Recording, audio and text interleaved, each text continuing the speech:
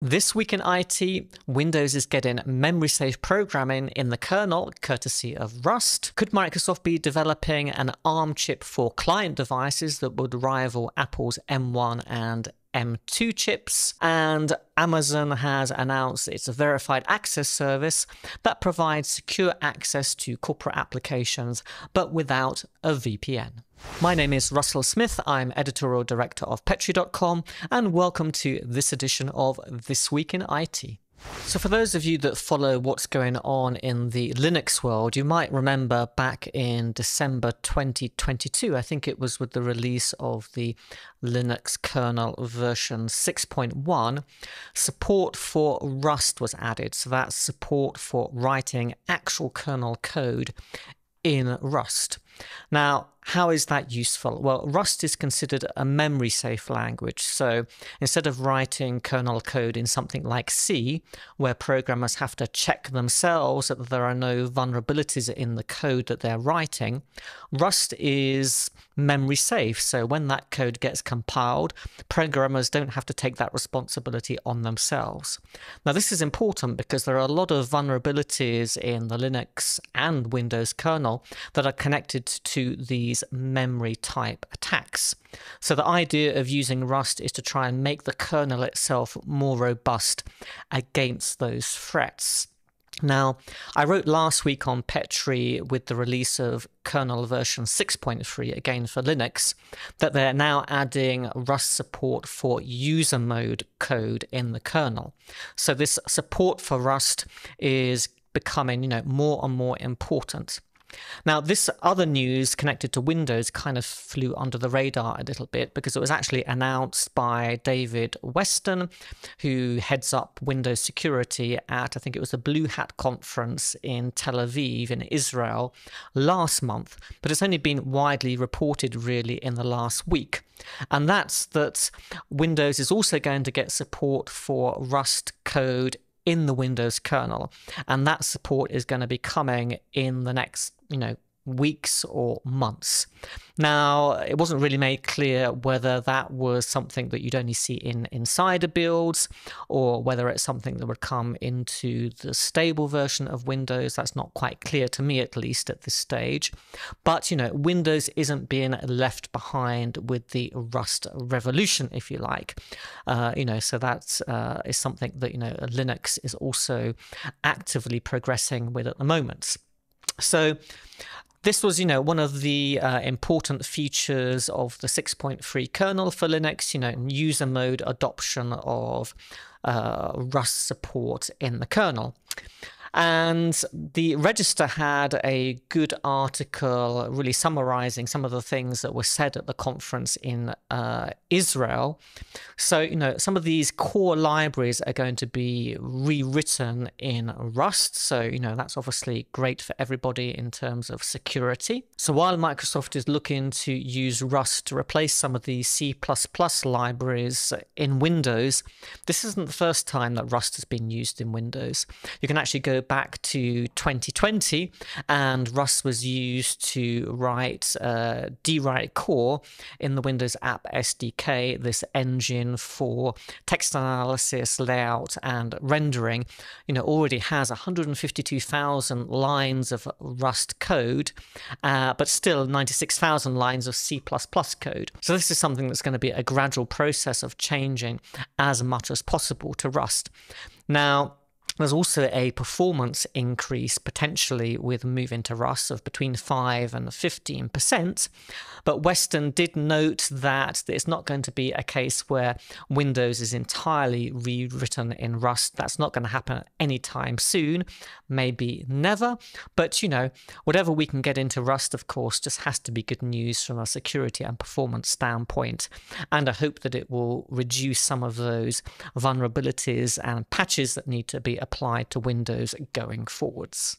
Now, we talked a little bit about Windows on ARM in previous weeks and how Microsoft is developing its own ARM chips, primarily at this stage, as far as we've understood, for supporting Windows on ARM in the data center, of course, its own Azure data center, because, there are obviously needs to reduce, costs in terms of power consumption and to introduce all of this AI processing and just to be able to do it at scale and to be able to do it more efficiently. And ARM is able to offer that. But in a post that I noticed on Windows Latest this week, they have flagged up some job postings which have apparently been deleted, where they're looking for specific roles in Microsoft's own silicon chip team that kind of indicate that they're developing something that's going to be a rival to Apple's M1 and M2 chips. And in my mind, that makes absolute sense. I mean, why would you develop, your own ARM chips just for the data center? Of course, this has to be extended to clients at some point, and these job advertisements seem to suggest that that might be happening. And Windows Latest are also saying that they have indications that Windows 12 is going to be optimized for ARM and artificial intelligence, or at the very least there will be a specific version that is optimized for the ARM platform and for AI. So apparently Microsoft has been looking for a principal system-on-chip silicon architect, a senior physical design verification engineer, principal design engineer, and a senior silicon power integrity CAD manager. If you have any idea what any of those things mean, then you're better than I am.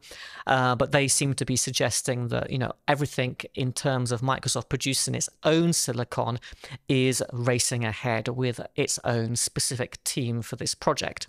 Now, it's interesting, of course, connected to Windows 12, because we know that Windows 12 is going to have various AI features built into it that don't exist today in Windows 11. And it looks like Microsoft has started working on some of those things in current insider builds, like the new Smart Snap feature that will use artificial intelligence to kind of help suggest which applications should be snapped into the empty space, that kind of thing. And I'm sure there's loads of other things that we haven't seen yet. A couple of weeks ago, we talked about optical character recognition on running applications so that Windows has a better idea of what's actually running in those windows so that you can search for stuff that's in open windows. And of course, all that stuff requires a certain amount of processing power. And who knows, we may only see those features in this specialized version of Windows 12. That's for ARM and AI. I don't know. But it's interesting that, Intel, the next generation of Intel chips, and I think AMD as well, will be including a special module for AI. So how all that's going to pan out and how these features in Windows are going to be available. Will it just be on ARM? Is Microsoft going to extend these new AI features to Intel and to AMD if they include those AI processors? Today on Windows, we have software like DaVinci Resolve that has its own neural engine that does a whole load of stuff connected to AI. But in order to use that stuff, you need a powerful graphics card, like an NVIDIA RTX. So, you need specialized hardware to be able to use that stuff in applications on Windows today. So this is all moving forwards to standardizing this kind of stuff, bringing it into consumer hardware that, people use on a daily basis without it requiring huge amounts of power, of course, which you would need if you were using, professional video production software like DaVinci Resolve just to make it work today. So it'll be interesting to see how all of this stuff pans out with Windows 12 and artificial intelligence. Now, remote access, virtual private networks, VPNs, it's all big business, and AWS announced this week a new service called Verified Access, which they say is going to replace VPNs. So what exactly is this service? Well, as far as I can understand, it's quite similar to conditional access in that it's really for zero trust access to your corporate applications. So rather than establishing a VPN tunnel, you would basically verify the user's identity, maybe their location, maybe the security status of the device that they're connecting from, that kind of thing, before you allow them connection to the application. Now, Conditional access, of course, in Azure AD isn't a replacement for a VPN as such, but Amazon is advertising this service really as a replacement for VPN technology, and it includes some of those conditional access-like features in terms of verifying the user and their device before they can actually connect to an application.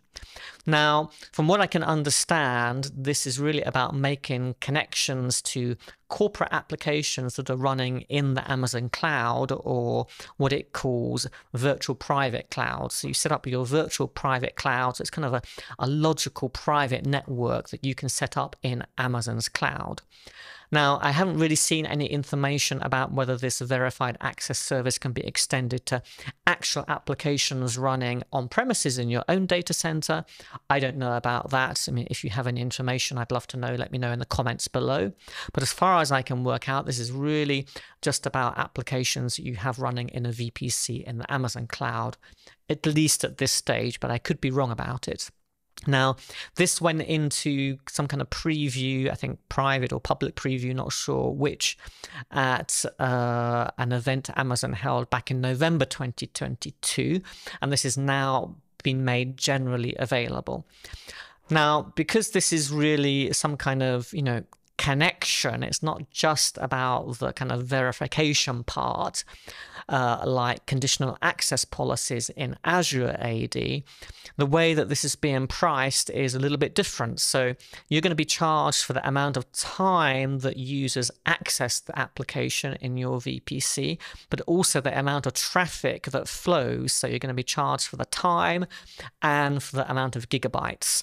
So, depending on, how often, users and for how long they're connecting to these applications, I guess that's a price consideration that could quickly mount up to being quite a cost for your organization. So anyway, this is, really an interesting space right now, because obviously organizations are having to adapt to hybrid work situations where we have users maybe in the office, some working remotely, and that situation changing, and users having to add, not users, but IT having to adapt all of the time to where users might be located, but still providing them with secure access to applications. So this is another means by which you can achieve that. And there are all sorts of other ways to do this. Microsoft has its own stack of zero trust technologies which you can use together to provide similar features. And, hopefully on Petri, we're going to start looking into this stuff in a little bit more detail to really help you understand this space more. If you found this video useful, then I'd really appreciate it if you gave it a like. Don't forget to subscribe to the channel if you'd like to see more news like this every week. That's it for now, though. I'm going to leave you with another video on the screen that you might find useful, and I'll see you next time.